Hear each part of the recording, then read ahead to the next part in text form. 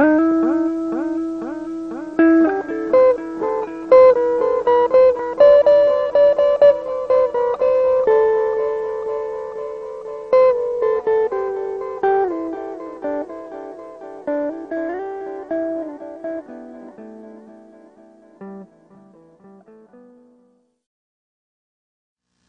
welcome to Exploring the Illusion of Free Will. My name is George Ortega, and I'm here via video with my co-host Chandler Klebs. He's going to do another 12-minute segment, and the title of this show is Free Will and Perfection. So basically, Chandler is going to do a segment on why our not being perfect is yet another way of understanding why we don't have a free will. Again, this is episode number 184.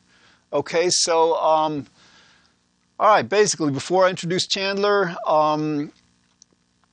what is free will? Free will is like if we could do things without our unconscious taking part in our decisions or actually making them completely for us, without our upbringing, what we've learned, how our parents raised us, what we haven't learned, taking part in our decisions, without our genes taking part of our decisions. That's what free will means. Free will means that we can circumvent or overcome all those influences, and anybody who knows science or who understands logic knows that that's completely impossible.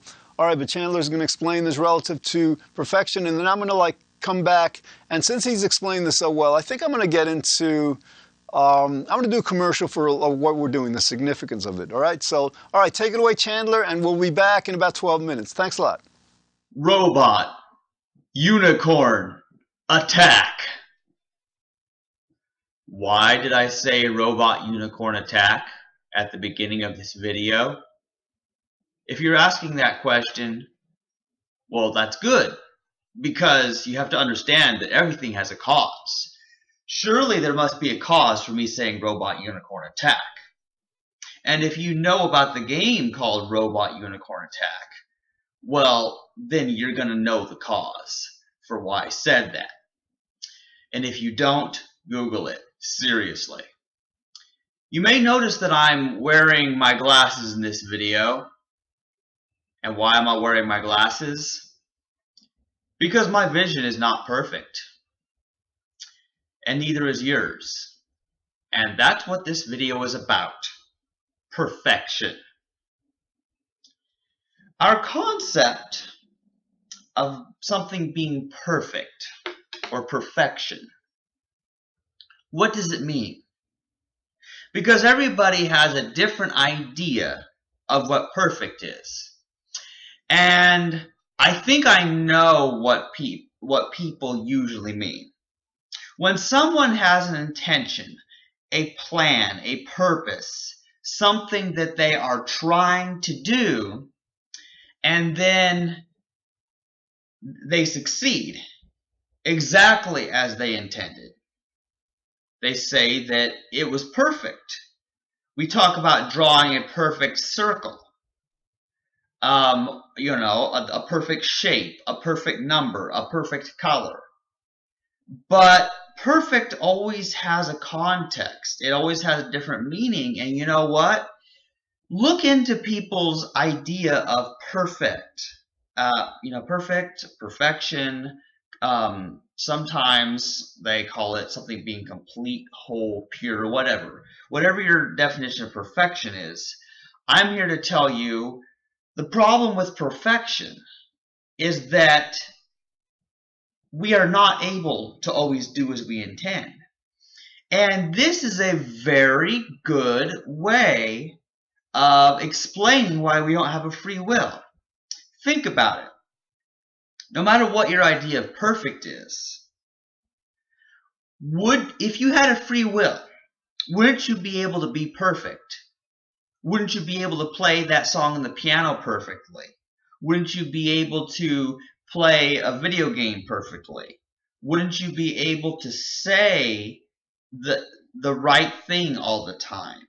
I mean, seriously, perfection. What is perfect? This is a big philosophical thing, man. But anyway, perfection, depending on your definition, I suppose, may or may not exist. But I Here's the way I look at it. First of all, we know that everything has a cause, ruling out free will right there, because you do what you do because there's a cause for it, and there's a cause for that, and the causal regression goes back to before you exist, before your parents had sex, all of that stuff. And indeterminism, also known as randomness or acausality, well, that ruins free will, because if something's random, if it has no cause, or at least you call it random because you don't know the cause or it's unpredictable or whatever, well, you can't be responsible for it. You can't take credit or blame for a random event either, in any sense of random, really.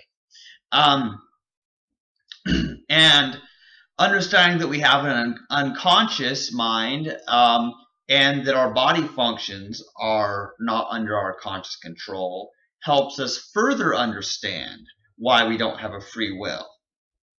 Because our conscious mind receives from the unconscious information and thinks that it chose something, when really it was processed by the unconscious, but still entirely causal process.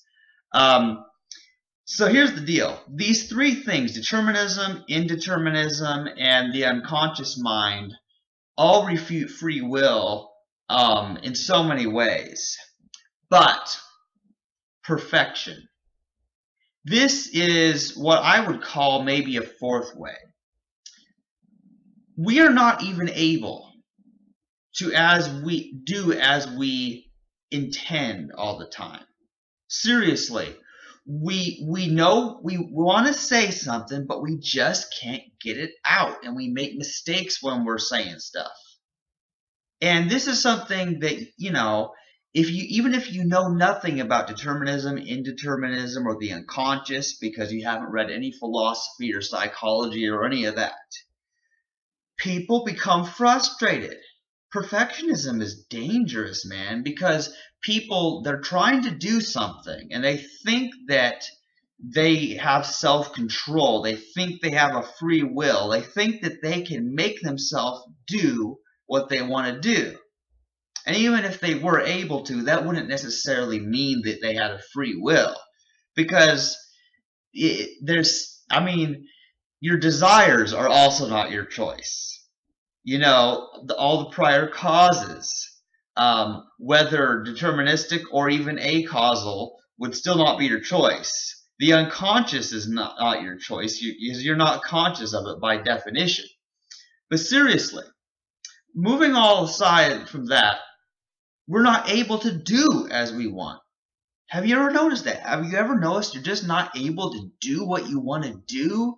You totally want to do something. You're trying to beat a level in a video game. You're trying to write a book. You're trying to tell someone something. You're trying to communicate with somebody about something, and it just goes wrong. Seriously. Because we can never attain perfection or perfect, in the sense of being able to do what we want, because that's it. Like, if you see a circle, we know what a circle is. If you try to draw a circle and it looks like a circle, well, you say it's a perfect circle. If it looks like a triangle, dude, that's wrong. Now, if you were trying to draw a triangle and it looked like a circle, that's also wrong. So a lot of the time, we just simply mean perfect as we were able to do what we wanted to do. And so, you might talk about, like a perfect straight line. But anyway, enough of geometry stuff. I'm very geometrical like that. But anyway, the point is we never attain the type of perfection. Whether that's perfection of knowledge, knowing everything. We don't know the truth about everything, how things really work, because the past is infinite and the future is infinite. And we can't be morally perfect in the sense of always doing the good thing, always doing the right thing that makes people happy, because happiness is really what morality is about. But anyway, the point is, We're not able to do that. Why are we not able to do that? Think about it. Think really deep about why aren't we able to be perfect? Why aren't we able to do as we intend to do? And if you meditate on that, you might start understanding that free will is an illusion. Like, seriously, because if there is anything at all, at any time, that is not in our control, making us do something, making us choose something, well, it's not perfection. You know what I mean? It's not like the choice you made was completely up to you.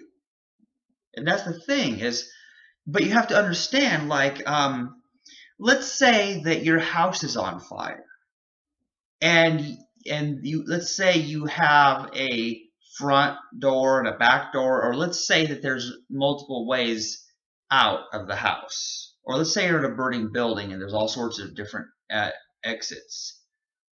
Well, okay, in that moment you have to choose which way to go out before you get burned to death. Think about that. Now, anybody with any intelligence is going to go out the shortest possible way. The quickest, fastest way is the way to get out of a burning building. I think most of us know that. But here's the point. It's not a perfect situation to be in. It's not ideal to have your house or an office building burning. So it wasn't your choice for the building to be burning. And it forced you, it compelled you to escape the burning building. Why? Because burning hurts. And you don't want to feel pain. And because we all seek pleasure and avoid pain, that right there shows how impossible free will is. Or even the concept of making any choice at all, like seriously. But that's the thing, is that for things to be perfect now would probably mean that everything in the past had to be perfect also. Seriously. How does that work?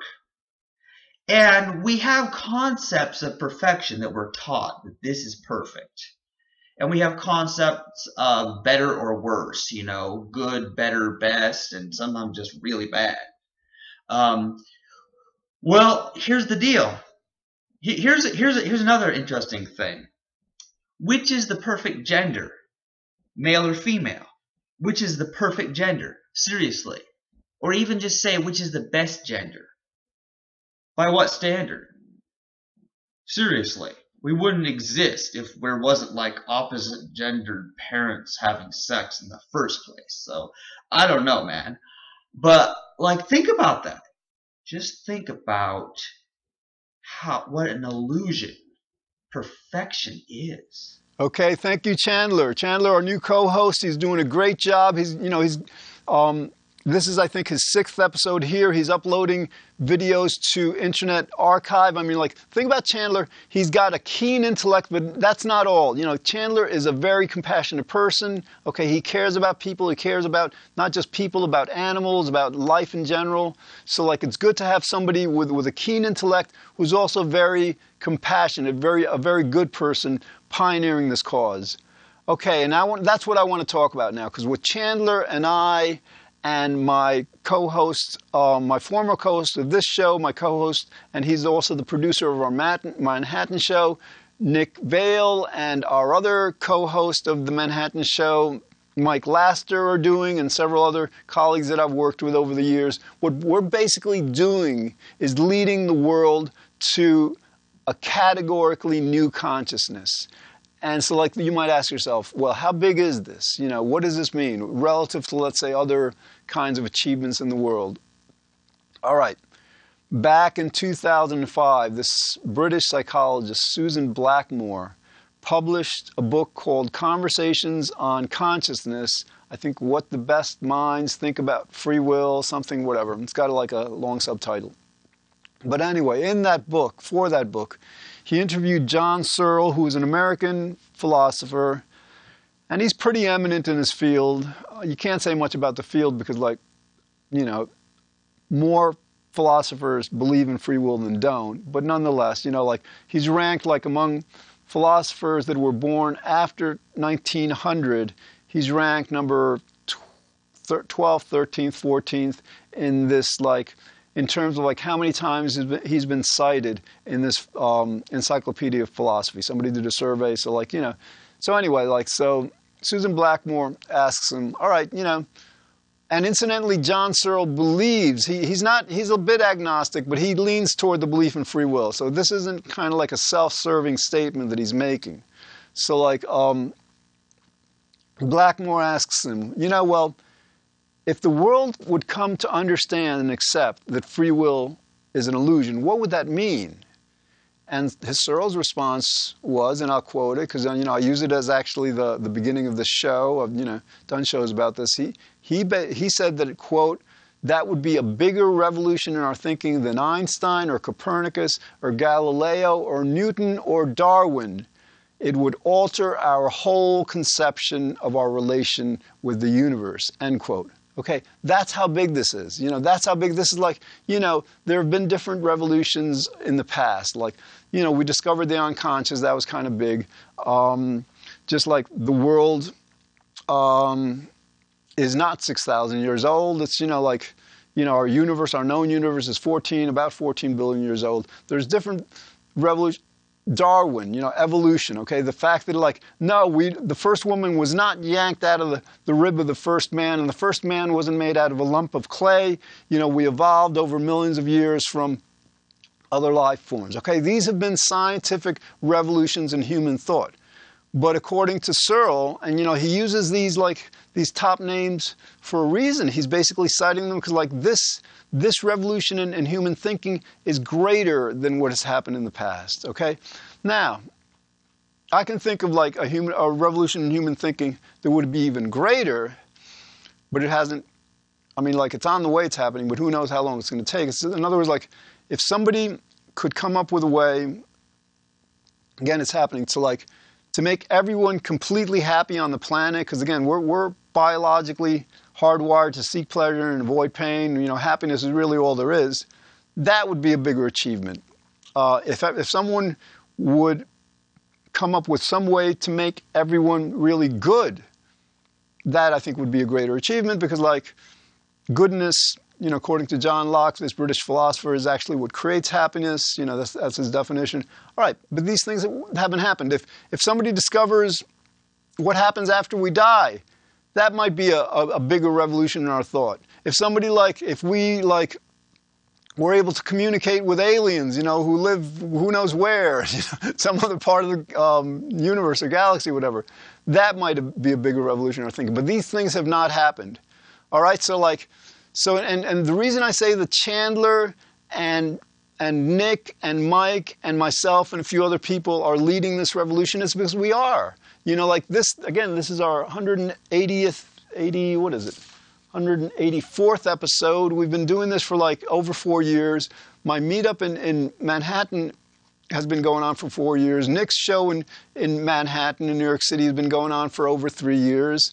We've published books on it. Basically, before we started doing this work, you know, which basically began in around 2010, this issue it just languished in academia. You know, like, you know, even though it's the most written about, talked about apparently, you know, according to philosophers, issue or topic in philosophy, you never hear about it. People don't hear about it. So hard. So what happened was, like, I decided, like, you know, back in 2010, I decided I'm going to move this issue from academia to the mainstream. You know, just get it out there because, like, the academians, again, they're kind of clueless. They, you know, you'd have to conclude that they got their PhDs not because they know how to think, not because of their critical analysis skills, but because they're good at memorizing facts and then, you know, retrieving the information for tests. You know, that's the only way you can explain how a person can get a PhD and not understand that free will is impossible. So anyway, so the issue of free will just languished in academia because they don't even get the relevance, the significance. Searle gets this. Searle gets this. But most philosophers, I mean, I've read a lot of philosophers' works on this. They will talk in a very dry, humdrum manner about why we may have free will, why we may not, whatever. But they rarely talk about the significance. And the significance couldn't be more important. All right, so anyways, so what I decided to do, this is a commercial, all right. And Chandler, this is Chandler, this isn't done yet. I mean, we got the ball rolling. So now what we're doing is we're moving it, we're getting it done faster. So Chandler's taking part in this very historic undertaking. We are pioneering a new human consciousness, all right. And so basically I lost my train of thought. And if I had a free will, I wouldn't. So, all right. So basically, all right. So how did this happen? Back in 2010, I wanted to create a buzz about this. I wanted to get people talking about it. I wanted to get, because in academia, they'll write books about some of these academians, some of these philosophers have thought about this topic for decades and they still get it wrong. Daniel Dennett is one of them. I mean, the guy's clueless. Sometimes it's not just cluelessness. It's intellectual dishonesty. He'll claim he has a free will, or we have a free will, by redefining the term, away from what the traditional debate has been about for centuries. But anyway, so I wanted to create a buzz about our not having free will. So I thought, all right, well, if I create a meetup in Manhattan, fine. Not many people will join the meetup, but there's a lot of people on meetup.com. There's a lot of meetups in Manhattan. A lot of people go to the site. It's a site, for those of you who don't know what it is. Most of the stuff on the internet happens on the internet. This meetup.com is you go to the internet to look for real events with real people happening in real places, all right? So we have an event once a month. So all right, we don't get all that many people at our events. Last month we had 15, which is kind of cool. But my prediction was that by now, millions of people have seen that listing, Exploring the Illusion of Free Will. That's what the meetup is called. Before that, it was called, I think I started out with the Predetermined Will Society, Busting the Free Will Myth. That was the original name. And, I think there was another name before that, whatever, or after that. But anyway, now Manhattan, I live here in White Plains. I could have based it here in White Plains, but I based it in Manhattan, and I have the meetup in Manhattan because White Plains is about almost 60,000 people population, right? Manhattan has 1.5 million, and a lot of people from New York City go to the meetups in Manhattan, and that's about 8 million. It's not just that. I mean, a lot of people in New Jersey, Connecticut, Westchester go to these meetups in Manhattan. So the whole tri-state area is about 22 million people. Okay, a lot of them going on, relatively whatever, people going on meetup.com and getting this, and then, so that was the beginning. It's I did this in 2010. I started that meetup in April.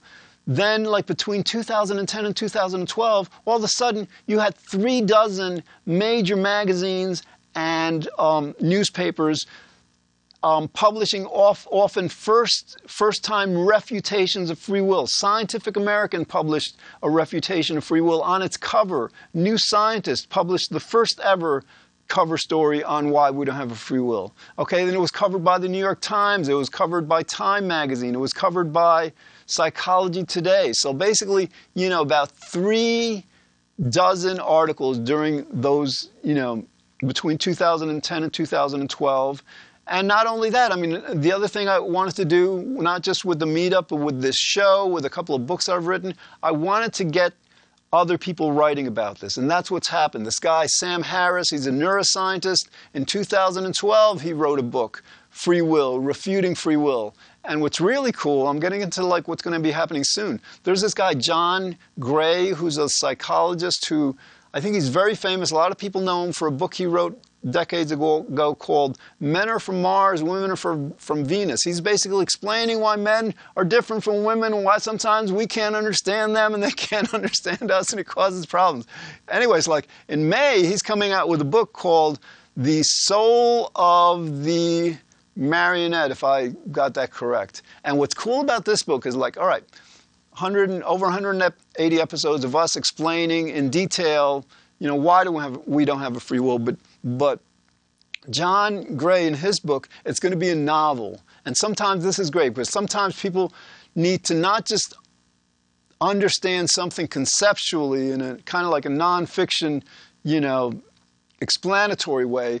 People relate well to narrative, to stories, you know, to fiction. So in other words, like in this novel, I think people are going to finally, you know, many more people, I think, after this novel are going to like understand why free will is impossible, you know, because he's going to like, you know, I haven't read it, you know, hopefully I'll definitely read it when it comes out, but I'm guessing he's going to like he's going to like make the issue very personal. He's going to like, you know, for example, a kid, you know, doesn't get a good enough grade on, in a course, in a class he's taking, and the parents are angry with him. Well, you know, like if the parents understood that the kid didn't have free will, fine, they might, you know, they might want to punish him or reward him for, you know, for having not good grades or good grades, but they would do it more compassionately because they'd understand that fundamentally, you know, whether the kid has the intelligence, the motivation, whatever it is, there are reasons for whether, you know, why he's doing well or not.